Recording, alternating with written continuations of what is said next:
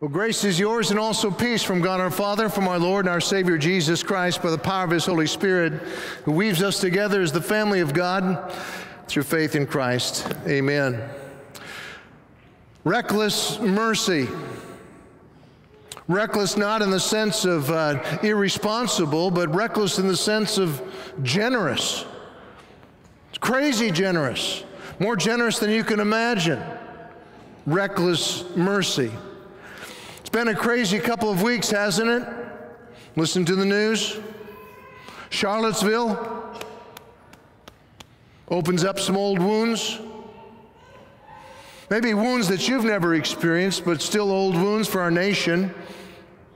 Ancient wound of racism. Judging a person according to the color of their skin, or judging a person from their family of origin. What would it be like if we lived according to God's Word? You know, God said back in the Garden of Eden, some of the earliest words of Scripture, let us make man in our own image, in the image of us, let us make man. And so every human being, well, none of us are God unless we're deluded. We share in some aspect of the image of God. The knowledge, though corrupted by sin. A desire for holiness, though corrupted by sin, big time.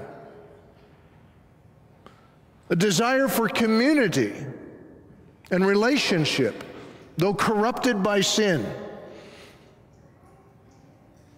A concept of love, but corrupted by sin and turned inward.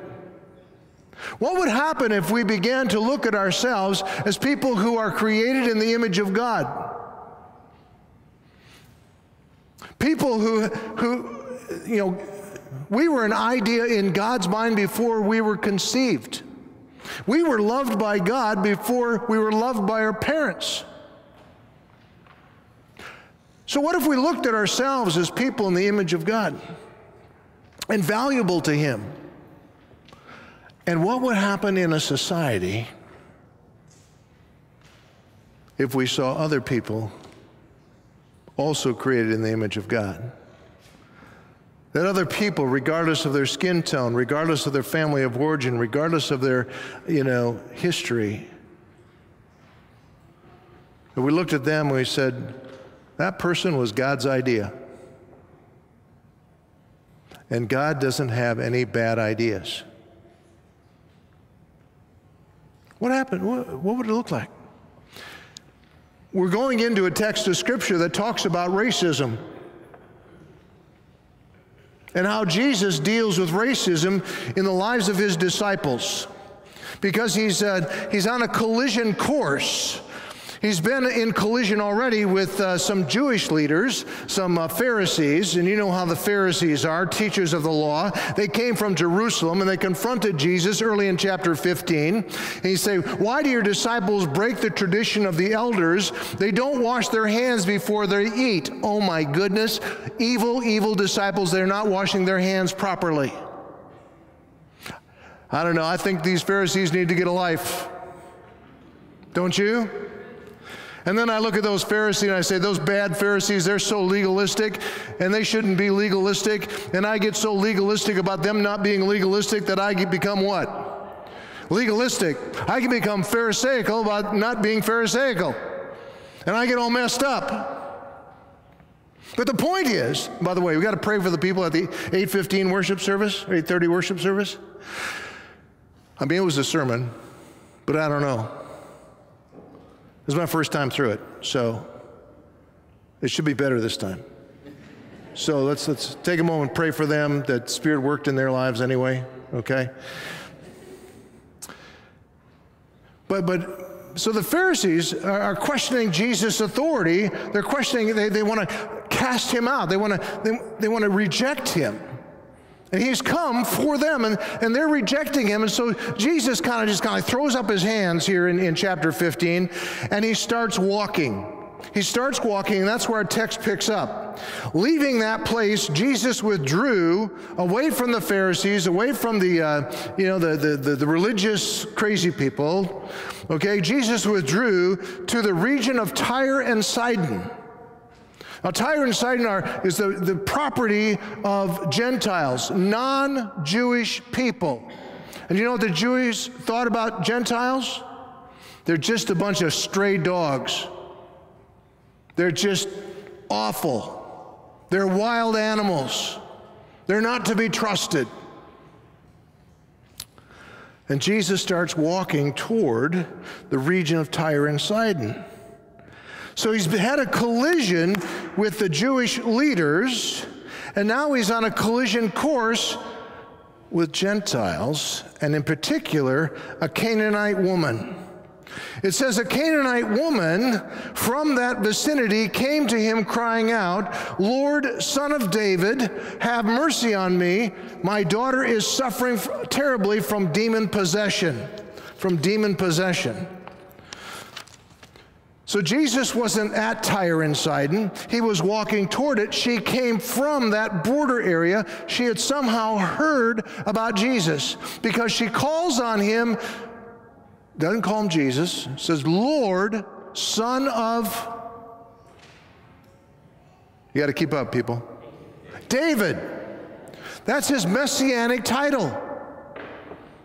This Canaanite woman, not a Jew, not a Hebrew, she knew that there was going to be a Savior coming from the line of David for the Jewish people.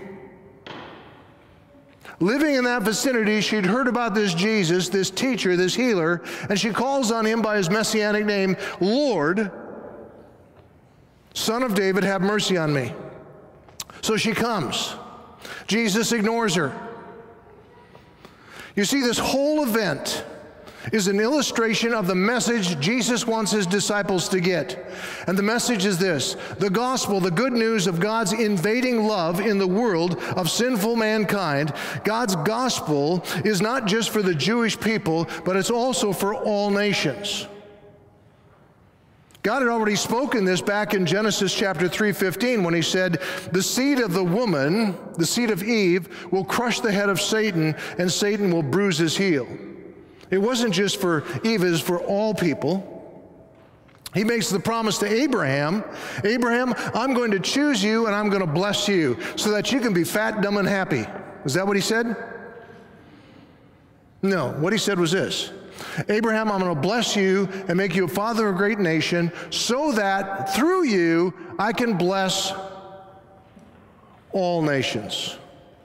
God has always had the plan that by blessing Israel, he might bless all nations.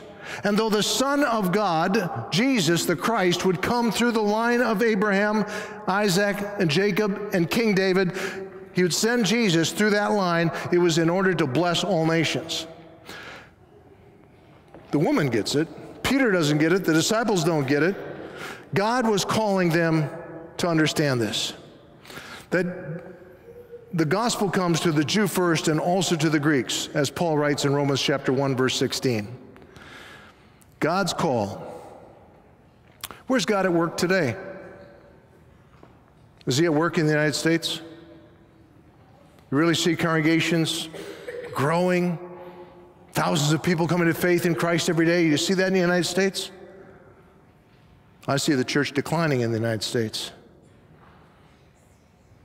The church has kind of become fat, dumb, and happy. We take care of ourselves. But you know where the church is growing by leaps and bounds, where the Spirit of God is at work and bringing people to faith in Christ? South of the equator and the Eastern Hemisphere, throughout Africa, Kazakhstan, India, Pakistan, usually in places where Christians are being persecuted and even put to death for their faith. That's where God's Spirit is at work. I don't know about you, but I would like to be faithful to God and witness as much as I can to people without the persecution. Thank you very much. But if that's what it takes to bring about the work of God, then let's allow the persecution to come. But God is at work.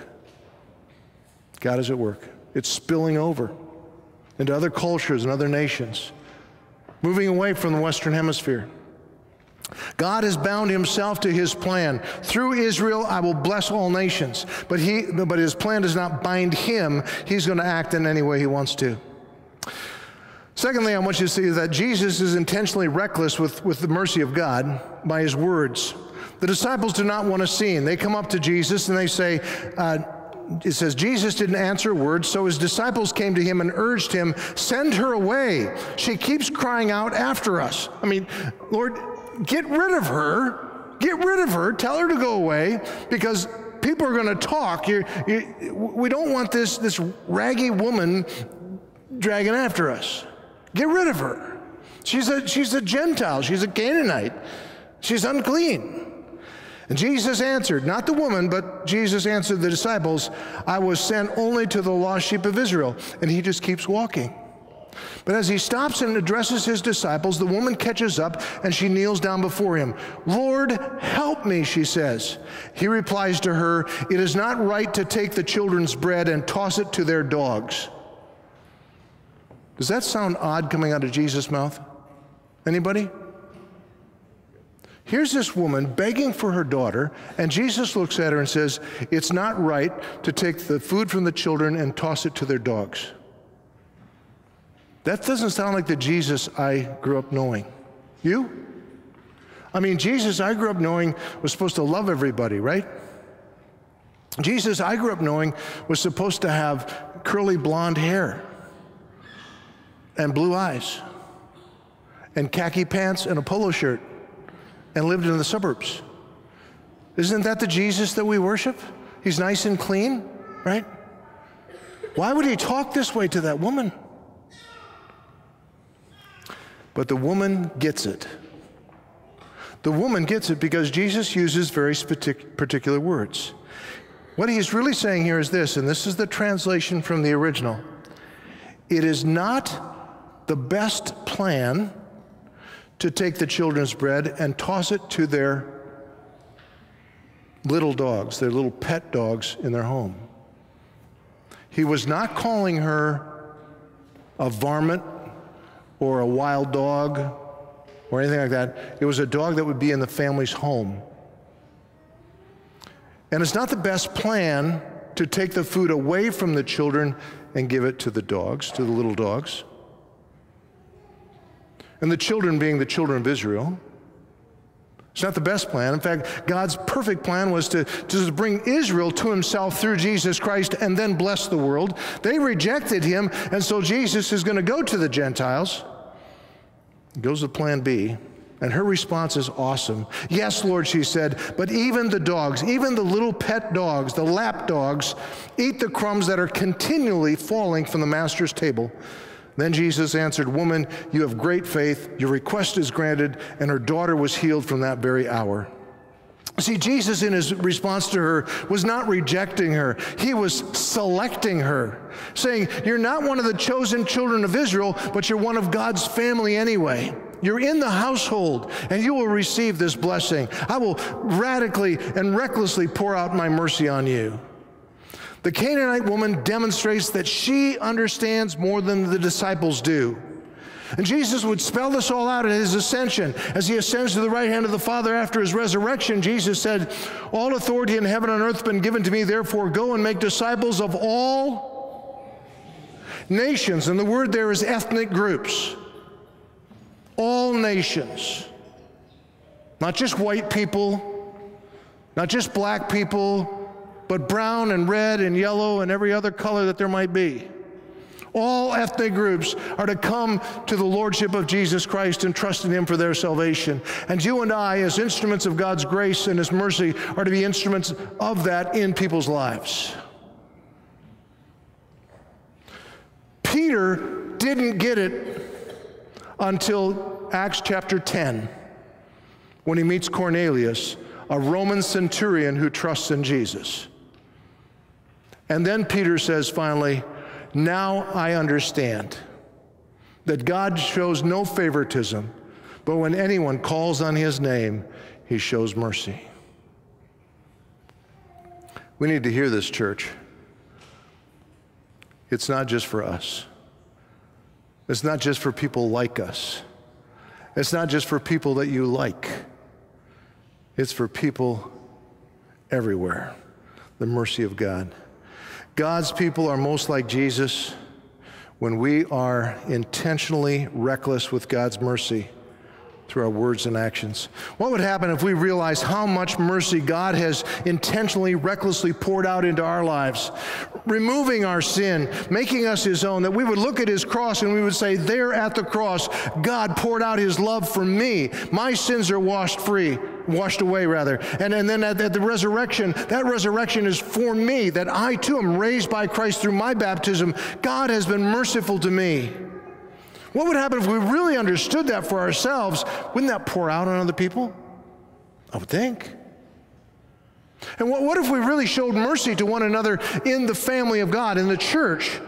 So much so that it became our native tongue, and we got so well practiced at showing mercy to one another in the church, we began to show mercy to one another outside the church, in our communities, in our world, in our workplaces. What would happen if we showed mercy in our families, in our marriages, and our children, and raising them, and we got so practiced at that it kind of bled over into our neighborhoods and into our workplaces? What would it look like? There's a crazy story in the Old Testament, one of my favorites. It's about a guy named Mephibosheth. Anybody know Mephibosheth? It's just a fun word to say, isn't it? You should name your kid Mephibosheth. It's just, he'd be messed up for life, but at least, he would know this story. But Mephibosheth, he's a cripple, okay? And he got crippled when his nurse picked him up when he was a little boy and started running, and she tripped and fell and broke his legs, okay? And the reason that she picked him up to run was because she was afraid that King David's men were going to come and kill Mephibosheth, because Mephibosheth was the son of Jonathan, the son of Saul, the previous king. And in the ancient world, the new king that came into power usually would just kill all the other family members of the previous king. Got it? So she acted appropriately in her line of thinking. But pick up the story several years later. David, the king, says this: "Is there anyone still left of the house of Saul to whom I can show kindness for Jonathan's sake?"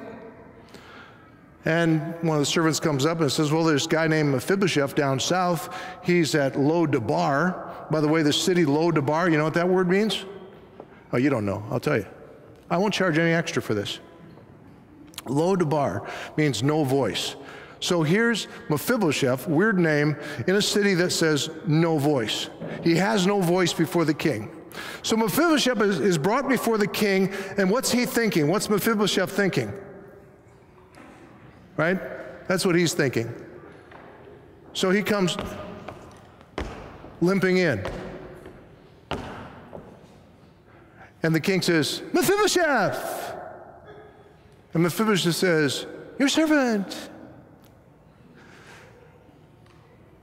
And the king says, "Hey, you're Jonathan's son, welcome. I'm going to give you back all your grandfather's property." Mephibosheth says, "What is your servant that you should notice a dead dog like me?" A dead dog. I'm as good as dead. And David says, "You don't get this. You don't get it. I want to bless you. I want to show mercy to you. And for the rest of your life, Mephibosheth, you're going to eat at my table. You're going to eat at the king's table." And so every night, dinner bell would ring at the castle, I guess. I'm making this up, right? I'm just thinking. They probably got a dinner bell. They're ringing the dinner bell at the castle, the palace of David in Jerusalem. And everyone's gathering around the big table, the king's feast. And you hear coming down the hall,